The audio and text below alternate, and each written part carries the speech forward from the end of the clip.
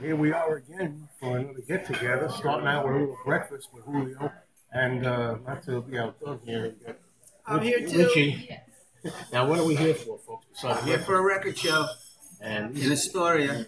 Story of Queens. And these guys buy a lot of records. We're both from Queens. Well, I was born in Brooklyn, couldn't you tell? I was born in Manhattan.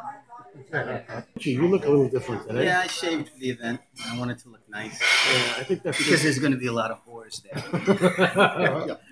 All right, well, anyway, let's eat our breakfast and have some food here. What do you got there today? Look. So today I decided to go for this thing they do. It's called an omelet. And they just take basic eggs and they mix different ingredients in. I know, it's nuts. Something new on me. They do this crazy shape with the potatoes. Oh, that's something different. Yeah, this is, well, you know, it's Long Island. What do you got, Julio? Some French toast here and sausage with some real maple syrup. And I had this last time too. Corned beef, hash, and eggs. All easy. All right, dig in, fellas. All right. Oh, now you're talking. You talking to me? Are you talking to me? Right. Love them less and less with each one. Right. London Town was the first album I bought and hated on first listen. I could never even go back. Tell them how you feel about With a Little Luck, Richie. Oh, yeah, that like... With a little luck, I could be your friend. We could play at school. I love With a Little Luck. Yeah. I like with a little cute. My favorite song off that album isn't even a McCartney song. It's Deliver Your Children. It's a Denny Lane song. Yeah, that's a bad album. Luckily, he bounced back with Back from the Egg, which is great. I call London Town a middle tier album. Yeah, I don't like it very much. Well, here we are in Astoria. And birthplace of Tony Bennett, Melanie, Patrick McGowan. Well, let's see what happens. Drive around a little bit. What's the matter? Can't find a spot? What I would suggest is you look for a parking spot and park in that spot. Really? I'm just throwing it out. What do you think about that, Joe? Sounds logical. Yeah. That's a good idea, right? I don't see any spots. Well, be patient. Patience and prudence is what we need. My grandmother used to say, patience gains all things. And I used to say, well, I can't grow wings or a new set of eyeballs. True. Should I try to get that one? Yeah, this reminds me of Popeye Doyle. Yeah. A little bit, right? Can you go faster and like almost run over a woman with a baby carriage? That sounds like an idea. We don't like children. We're going to stop those drug dealers. They always sit me next to with kids in restaurants, my girlfriend and I. Really? Oh, you've got that appeal, like you're just like a big teddy bear. Does it say no parking anytime? Yeah, that's no good. Oh, man, I told you. How about what's over here? Must be some driveway. Oh, boy. All right, let's see what we got. Oh, man, forget it. You know what? That's it. Let's go home. There's that space. Aren't you glad you used dial? Don't you wish Well, here we are with Richie and Julio. In our old hometown. And this is reminds me of a song, me and Julio down by the schoolyard. We'll all be on the cover of Newsweek. So this is an area that you guys are familiar with. We grew up here. I grew up around here. I worked around here for many years also. Oh, okay. Fascinating. Listen, Joe, here's a little Astoria story from the past. Back in February of 1964, I was 7 years old, and I was hanging out with my friends on the street, and we all had transistor radios out, the older kids, and Let them go.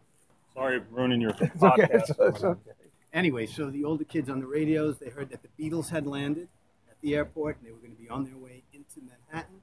So we followed all the older teenage kids over to the overpass on the Long Island Expressway, and we actually looked down at the overpass as the cars came by. And now I can't swear that was the Beatles' entourage, but there were this string of limos and little activity around them, and so we swear that was the Beatles going by on their way into Manhattan. How cool is that? Yeah. Memories of '64. Kind of 1960. I'm even loving these dumpsters over here, man. This is the coolest thing. Yeah, they know how to get rid of garbage around here. I have a feeling we're in the place here where the record show is. It's a record show. Oh, it said Beatles, man. That was a great shot. Yeah. Oh, the Beatle records in there, Japanese. All right, what do you got there, young man? I'm looking at this health. Oh, Apple. Apple Health.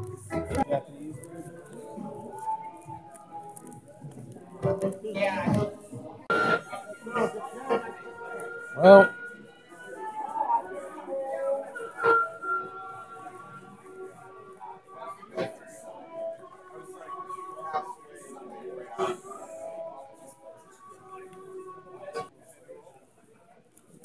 this is something I've been looking for a long time.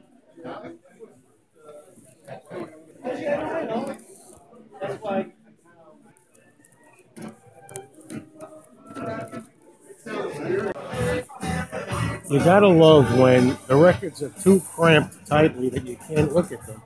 And then not only are they cramped tightly, but they're all backwards. What do you got there?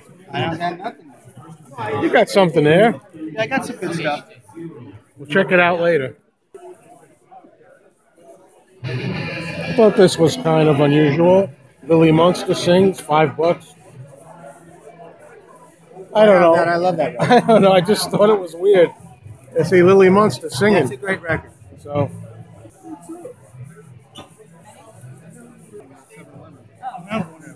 Odyssey and Oracle. It was a big deal at the Beatle Oh, Fest. it's not sealed. Huh? Pretty nice. Very nice. You and that guy worked in cahoots to rip me off. He's not happy. That's the record I found hours ago. I've been trying to find it all day. And then I tell the guy $20. He says no. I said 15. No, you go 15 and get it. Richy, you're taking all my Supremes records. These are in pretty nice shape. Maybe I'm going to let you down. Sure. We're going back in, folks, for seconds. Yeah, we're going back in, but what were you saying before? Yeah, there might be some violence in this episode, folks. Yeah, why? Yeah, because Julio stole your record. No, I didn't. That's an overstatement, but there's a situation and there seems to be a little discrepancy as to the legality of what transpired. Or at least the ethical. You know what it is? I had a setup with the guy that was selling the record. To screw me. I see that. I told him, don't sell it to him, sell it to me. Listen, this is what happened. I find a record. I wasn't quite sure if the record was the right label, if it was completely copacetic. So I went to look for my expert buddy over here. And then I forgot where the record was. So we spent 45 minutes trying to find the guy. And I finally pull the record out. Julio gives it the okay. It's great. Looks great. I want it. I'm kind of commiserating with Julio. What do you think of the price? He goes, get the guy to go down. The guy wants 20. I offer him 15. He says no. I stubbornly stick it back in the package. Julio picks the thing out, offers the guy 15. He takes it. I thought Julio did me a solid. He's gonna give it to me for 15. That's what He keeps the record for himself. Yeah. When I first heard the story in there, I thought that's what had happened. But I could give you the first account that Julio's a great guy, though. No, he's a wonderful human being, but he's a sociopath as well. Go ahead, tell your side of the story. Well, I had told him, if you don't take it, I probably will if I can get a good price on it. I pulled it out, and I immediately I says to the guy, how much? He goes, $15. I say, okay. You know what? This is like that Abbott and Costello bit where he's like, you're not going to take that from him. Go back in there. He tells me, no, don't pay that. Don't pay that. I put it back. I'm not paying it. My friend tells me it's not worth that. He walks over and offers the guy the same price I offered him. No, and the guy I says didn't yes. offer I anything. buttered the guy up to make him want to give it to somebody for $15.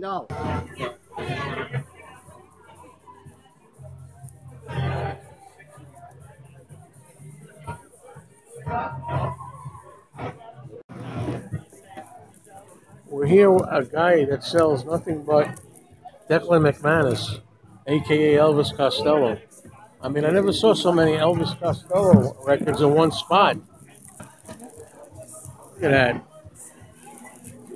These are This is all are these Elvis all- Costello singles. are these- Is this the company you Just a always read box. about? You sure? I don't know. Let me look at it. I never saw this many Elvis Costello records in one spot. No, it's not. Want that? I want to look at it. Hey, wait a minute. Now, there's the real Elvis. But anyway, How much? it's pretty nice. What is it? 80. How much? 80. 80. I told them the whole story. Well, here we are, just after the show, just having some drinks and a little something We're to going to eat. go back into the show. They're gonna go back into the show again. You're not done yet, right, Julio? Well, maybe. Let's see what happens. And then we're going to dinner. I don't know why you had to eat that when we're going to dinner. Going to dinner? Are we really? What do you tell me we're going to dinner? Here's to you, fans of Mean Mr. Mayo. And I got a little bit of soda. That's about it. I'm still here too. Look, we started out this morning with our breakfast. We're ending up with our booze and narcotics. I hear that Julio's getting drunk already. He's got to drive. I'm getting all wild. He's a very good drunk driver. He actually drives better drunk than he does when he's whatever he is when he isn't. So do you feel that it was a successful record show for you? Well, you know what's funny? I did not really care for this record show, and I hear you guys said it wasn't so good either. You think? So good. You don't think so either, Julio? Right? However, I wound up getting some rare stuff, which we're going to show probably. Hey, I still spent $127,000, but it's mostly shit I didn't. I still wound up getting some good stuff anyway. I'm surprised. We sometimes get some decent stuff anyway. I mean, I get some nice things, but nothing special. Well, anyway, here we are, folks. We're actually done with the record show, but there's some other place that they want to go to. I think it's a thrift store. Raven. Kind of an antique place here in Sunnyside, Queens, adjacent to Astoria. And this is a cool little place, and they have records, and we don't get to come here very often. All right, so there's a little hole in the wall over here. Is there going to be anything worth it? We'll find out in a minute. I hope they still have that Panther Girl poster. Maybe Julio will buy it. Oh, look, there's records out here. Right, Julio.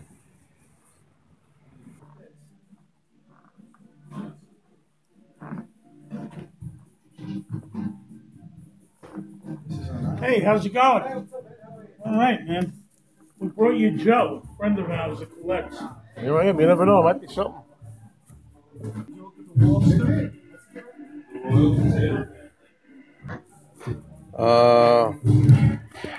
Anything there for me? Yeah, the Shags. There you go. I love them. Let me tell you. No, we won't. Okay. Saw that one last time. Oh, yeah. This is something interesting here. Beatles 60 to 62. Silver Beatles live in Hamburg. That's unusual. I'm probably going to pick this up here. Walls and Bridges cassette. Well, here we are at the end of the day with our finds. So let's start with Richy. All right, I got the Supremes, a bit of Liverpool, which was very controversial because I went back 27 times because even though it was pretty cheap and shrunk wrap, it has a little line in it that I was trying to talk myself into. It's kind of scratchy, but it's all right. I had to get it. It's a good album. I had to take it. I got a really nice copy of Super Bad by James Brown. I got a German pressing of the first Elvis Costello record from 1977. I got Keith, Ain't Gonna Lie, and 98.6. I got a backup copy of Reparata and the Delrons, Whenever a Teenager Cries. I got Go Little Honda, $5. The Hondells. This is a great record, Eddie and the Falcons, which is really Roy Wood and Wizard, and it's great 50s and rockabilly stuff. I got another James Brown record on Smash Records with the picture. Got a sealed copy of this Supremes record, which is produced and arranged, and all the songs are written by Jimmy Webb. I always wanted a copy of this one Grand Funk record because Todd Rundgren produced it, and this one is on Japanese import. It's a Japanese import on gold vinyl. This album cover is very beat up, but the record is mint, and it's the second album by Question Mark and the Mysterians that I needed. I'm trying to clean up that record. and a nice copy of The Stones, Beggar's Banquet, an original copy. The record is very clean. And my big winner was a beautiful mint copy of Pet Sounds on the original UK pressing. I know this is Joe's favorite record. No comments. And a Japanese Desire by Bob Dylan. Oh. And that's what I got. Okay. Okay, now we're ready for Julio's finds here. What do you got there? Okay. I've got a Japanese import single of the 77 Sunset Strip theme. I got this Edison Lighthouse single from Japan. It's called What's Happening? I don't know where the glare's coming from. I got this Beatles, Hey Jude, and Revolution, Japanese import. Now, as far as albums, I got a Marty Robbins Devil Woman, which has a pretty nice cover. I got a Odyssey and Oracle, The Zombies on Date. Got a pretty good deal on this one. It's in really nice shape. I got Marvin Gaye in the Groove. That's the one you stole from Richy. I got a promo of Neither One of Us by Gladys Knight and the Pips. I got Merle Haggard and the Strangers, I'm a Lonesome Fugitive. I got Basic Blues Magoos. I got the ebullient Mr. Gillespie. I got the Many New Sides of Charlie Rich on Smash. Smokey Robinson, The Miracles, Pocket Full of Miracles. Dizzy Gillespie, Something Old, Something New. Dizzy Gillespie, Have Trumpet Will Excite. John Coltrane Quartet, Crescent. It's a Van Gelder. Now, what's special about this? What's common? What about the Van Gelder? No, This Dylan. is the Bob Dylan Blood on Tracks with the full mural on the back. Oh, okay. I got a sealed copy of James Brown's Superbad. And I got Aretha Franklin, Today I Sing the Blues. Okay, and now for me, I just got this. I just saw Walls and Bridges, a cassette tape, which looks like it's original. It has an apple down there. Okay. Then I got Zager and Evans in the year 2525. Japanese. Monkeys, Pleasant Valley, Sunday in Words. Japanese single. Lobo, I'd Love You to Want Me. Japanese single. Then Good Night Tonight. Wings. Wings again. Hi, hi, hi. With Sea Moon. Peter and Gordon. World Without Love. I Want to Hold Your Hand and This Boy. Japanese. Yeah, these are all Japanese, of course. Live version coming up. On the Run and 1985 from Paul. For You, Blue, Long and Winding Road. Some guys called the Beatles. Oh, With a Little Luck, a favorite of Richie's here. I know. With a little luck. Boo, boo, boo. We got Happy Christmas War is Over. Listen to Snow is Falling, John and Yoko. Listen to Snow is Falling is beautiful. Wings, Spin It On. Punk, Getting Closer. This is the A side, I should say. That's cool. My Love and The Mess. And then we got Long Tall Sally and I Call Your Name. Beatles again. We got some Russian albums here. We got McCartney, the McCartney album. I don't know what that says. That's McCartney, I guess, in Russian. Nice, different yellow back. Then we got John Lennon, Imagine, if I could find out how it goes. It looks like it goes this way. John Lennon, Imagine, which looks different than the other one that we're used to. Russian. John Lennon, Plastic Ono Band from Russia. Sealed copy. Don't let the 40 fool you. I got it half price, $20 sealed with the hype sticker. It's going to stay sealed. Yvonne DiCarlo sings Lily Munster herself. I hear that Richie has this album. I love that record. So I figured that was good. Half price, $5. And I got a couple of Connie Francis records. Connie Francis, the great French and Italian hits. And first, I think it's my first Japanese Connie record there. All-time greats. To me, these next two titles are the find of the day from all of us. Joe got them, and I think he got something really special. Let's find out. Here's what they are. Okay. They're both open reels. Yeah. Reel to reel. Open reels. Beatles Help original soundtrack. These are in really good shape. And also Meet the Beatles. 4-track, 7.5 IPS stereo. Same. So that's it, folks. And thanks for joining us. And we'll do it again real soon. Hopefully. We'll do it next month in Garden City. How about tomorrow night? All right.